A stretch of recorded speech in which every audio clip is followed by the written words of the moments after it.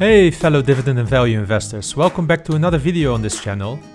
This time I would like to discuss Fresenius with you, a company in the medical care space, and this stock has just released their latest earnings this week, so it's a good time to assess their business and assess whether it's a good time to buy it right now. But don't worry if you're not familiar with Fresenius, I will introduce you briefly to this very popular European Dividend Aristocrat to you at the beginning of this video. So have your coffee or tea ready and let's get started.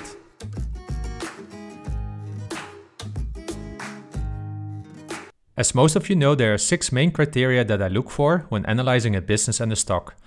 The first one is, does it have a catalyst and a moat, which means can it grow in the upcoming years and can it be protected from its competitors? The second one is there, consistent earnings growth over time? The third one is, how does the cash flow looks like? Because in the end, cash flow is king, and this is what I really look for in a company. The fourth one, does it have a healthy balance sheet? A healthy balance sheet gives lots of options to do acquisitions and other shareholder returns. The fifth one is the dividend safety, because that's one of the reasons why we invest as dividend investors and dividend growth investors especially. And the last one, what about their valuation? I just don't want to overpay for a company or stock in my portfolio. So having said that, let's look into Fresenius. So Fresenius is actually quite diversified business, and it consists of 4 business units. The first one is Fresenius Medical Care, which is the leader in treating people with chronic kidney failure, and it is specifically big in the United States. Fresenius Helios is what you might know specifically when you're living in Germany from the hospital systems, because it's a private hospital operator. And then we have Fresenius Kabi, which I find a really interesting business, which provide essential drugs, nutrition products, but is also lately entering into the biosimilars market, and this is something I really find interesting. Last but not least, Fresenius Vamed is a kind of a service provider helping to build and design new healthcare facilities like clinics and hospitals. Now, probably good to mention before we go further, you can get Fresenius with the ticker ETRFRE, this is the Google ticker if you want to look it up, or ISIN as you can see here on the page. This will allow you to look up the ticker or the company in your broker if you want to buy the stock later on at the end of this video. This company has been founded in 1912 by the Fresenius family, but really it built up in 1946 after the World War, when the daughter of Fresenius started to build this out into a pharmacy business. It's currently located in Bad Homburg, von der Höhe in Germany. It yields 2.22% with a price to earnings of about 12.8. So if we look at Fresenius business units, then you can see that Fresenius Medical Care is by far the biggest income provider from a sales point of view to the business, with 17.8 billion. This is about 50% of the total company.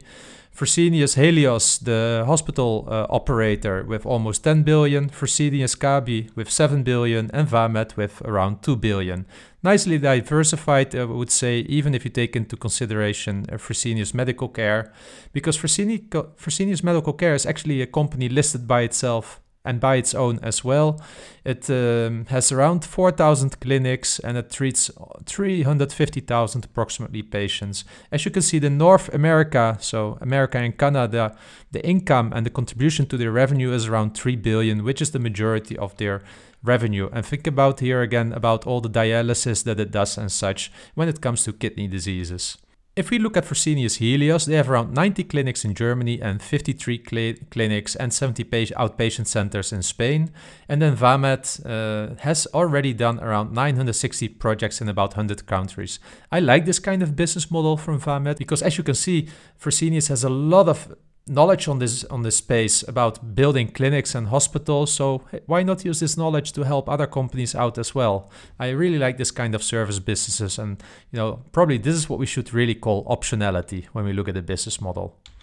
Last but not least is Fresenius Kabi, and what I love just here is that they entered into the biosimilar market, because this is really a market of opportunities in my opinion, specifically for a company like Fresenius. And what I like is when I look at their pipeline actually, is that they have already got acceptance for a review of the regulatory submission for their pegfilgrastim biosimilar candidate. But actually they got already approval for something called Idakio. That's their first biosimilar that they have got market access for in Europe, and it's competing with Humira. And Humira, if you know, is the top selling drug in the world. And by whom? by AbbVie. So I've got already a full position in AbbVie, and if I would ever own Fresenius, I would still benefit probably from the biosimilar. If it's taking off the Humira revenue from AbbVie, some of that might go to Fresenius and give the growth to Fresenius in that case.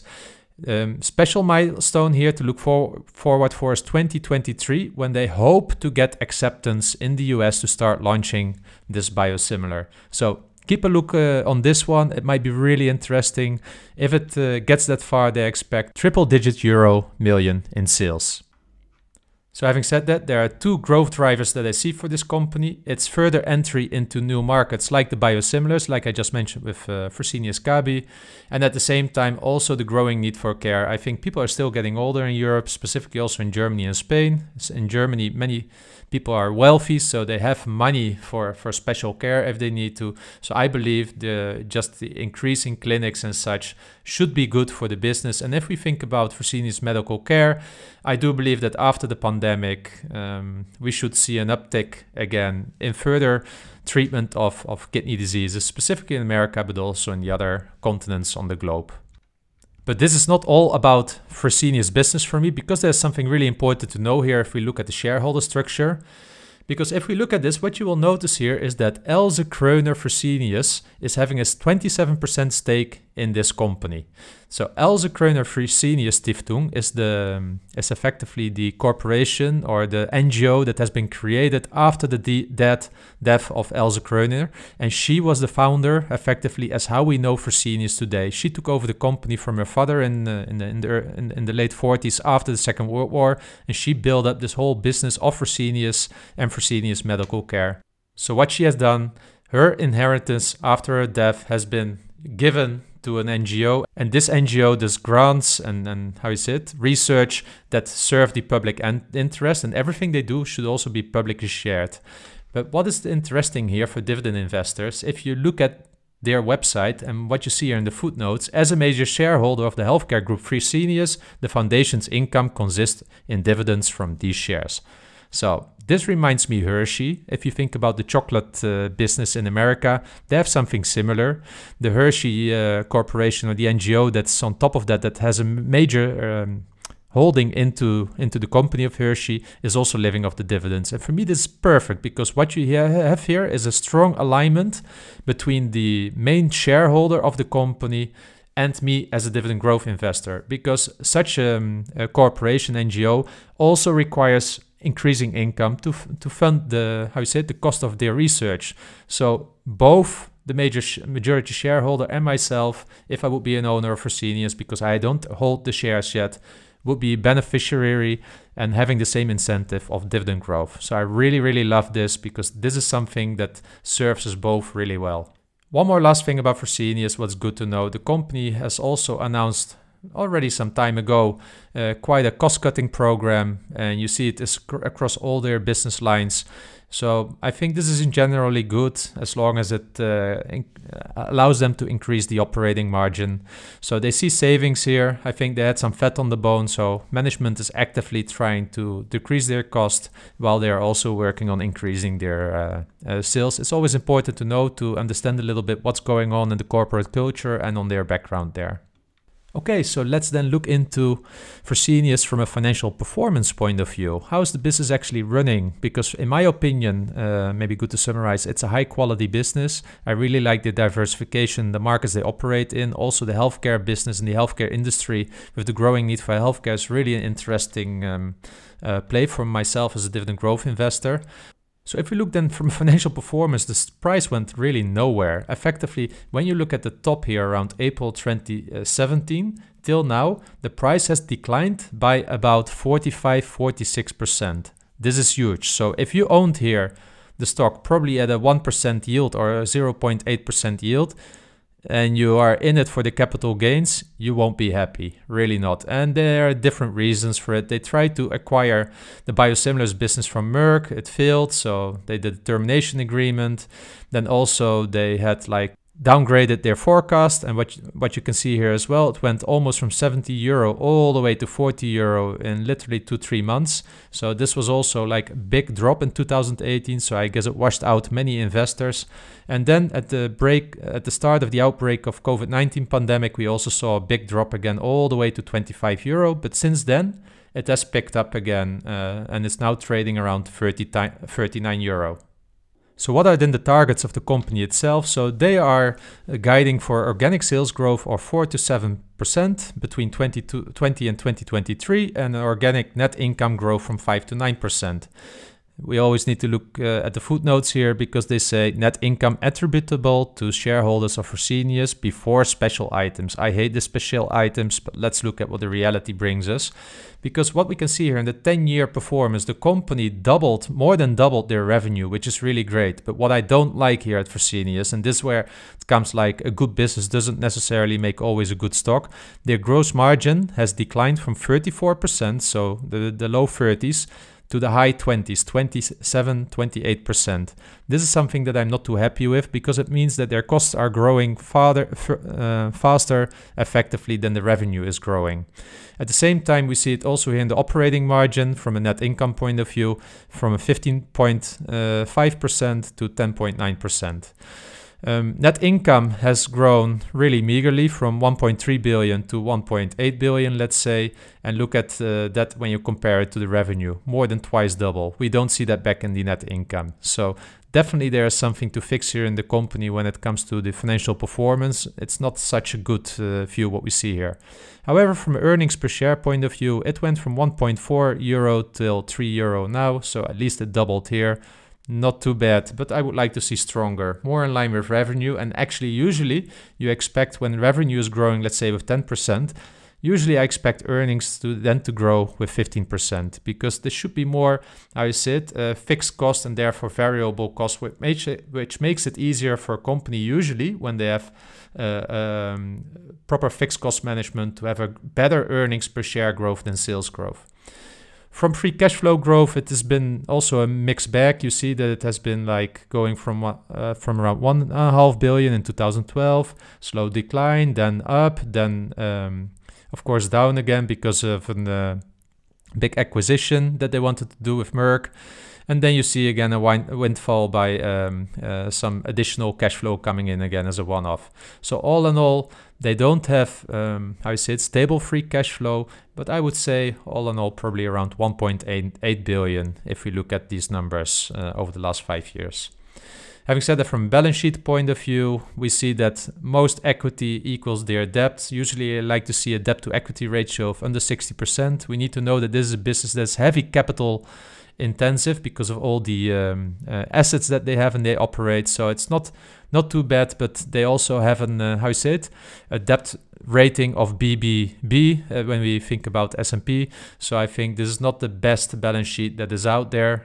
I hope that they will focus a little bit more on further increasing shareholders' equity, or at least decreasing some of their long-term debt going forward, because the trend is different. As you can see, the trend has been an increasing long-term debt in the last few years.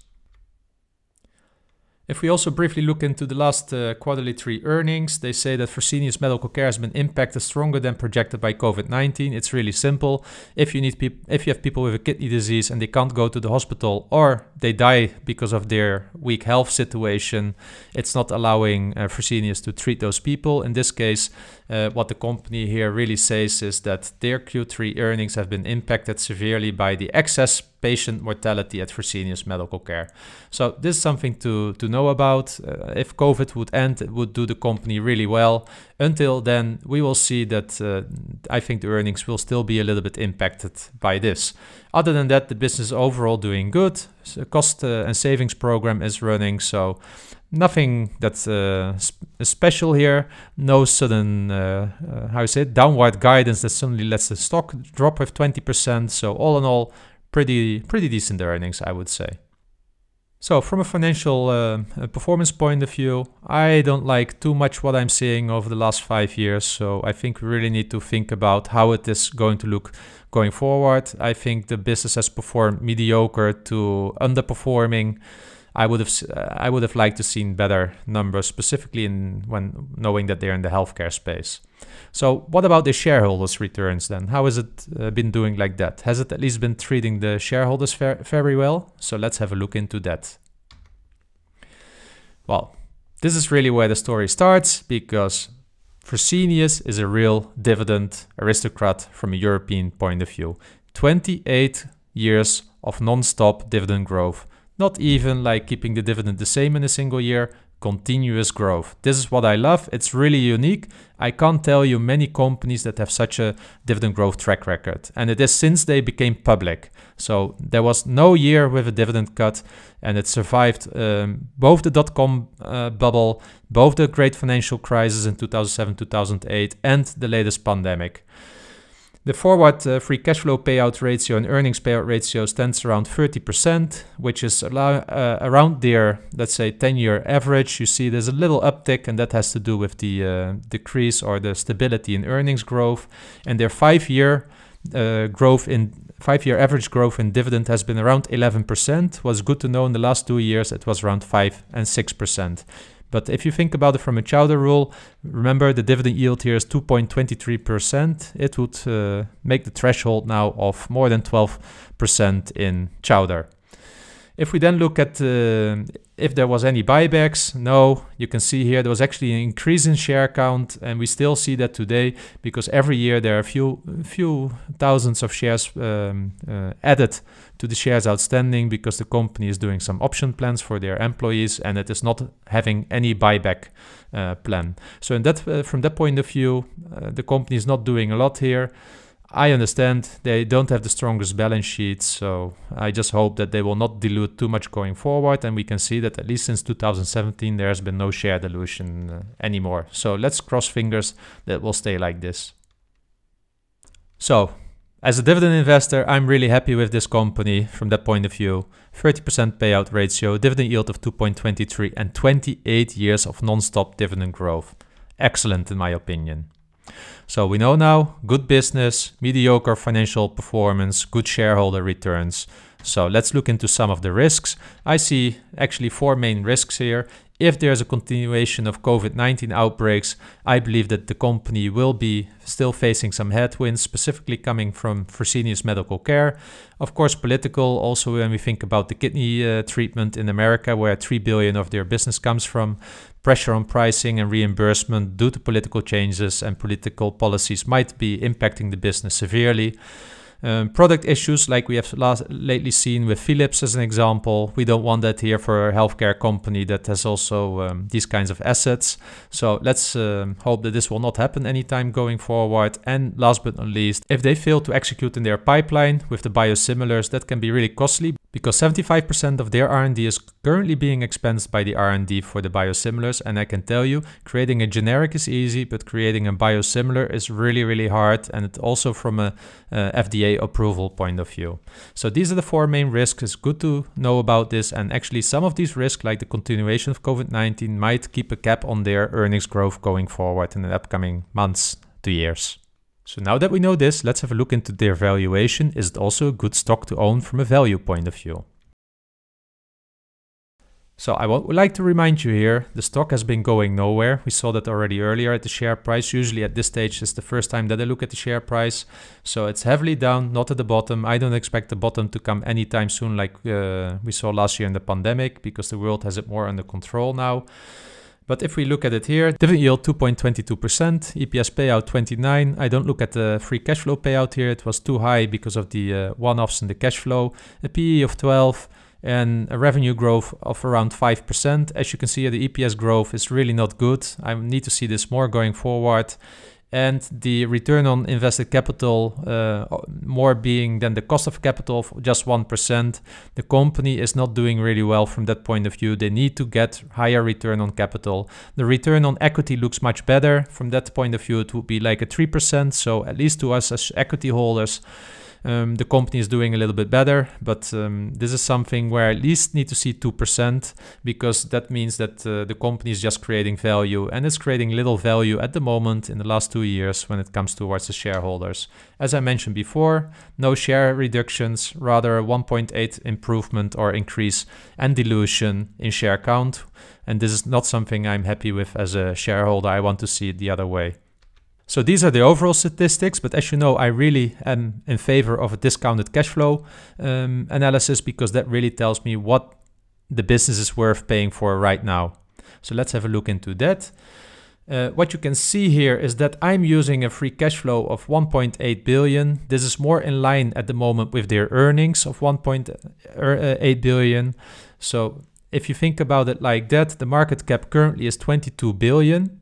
And if I use, in the baseline case, a growth rate of 4%, which is slightly below the company's own guidance, I think the company is still a bit too optimistic here based on their past performance, and a growth rate of 2%, then I think that that's really more realistic for the company right now. That's also because of the performance here. I really want to see a return on investment for myself of 10%. I give the company a terminal multiple of 11, slightly higher than what is trading right now.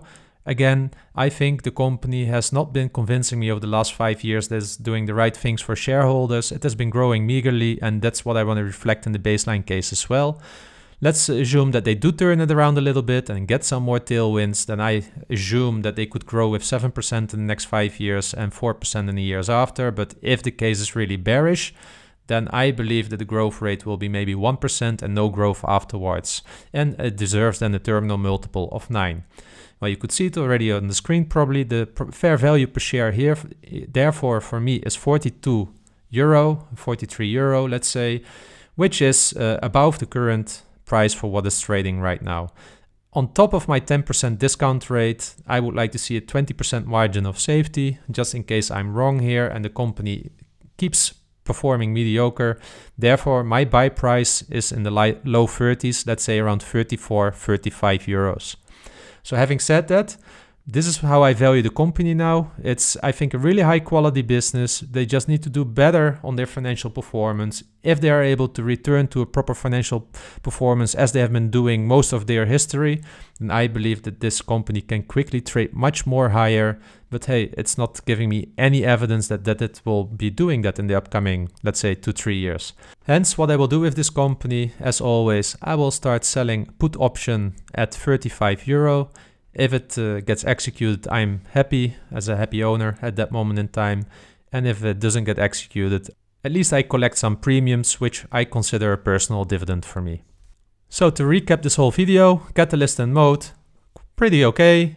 Earnings growth, not too happy with it. Strong free cash flow, I'm really unhappy with it. I want to see more stability and more growth.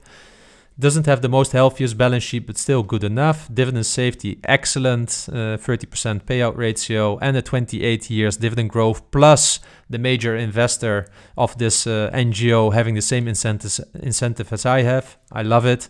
And from a valuation point of view, I am actually happy with the valuation. I just want to see a stronger discount. So thank you for watching. If you enjoyed this video, don't forget to subscribe and to like. Definitely leave some of your comments if you disagree with me as well. It makes me a better investor. And if you agree with me, a shout out just puts a smile on my face. Having said that, have a great day and speak to you next Sunday again.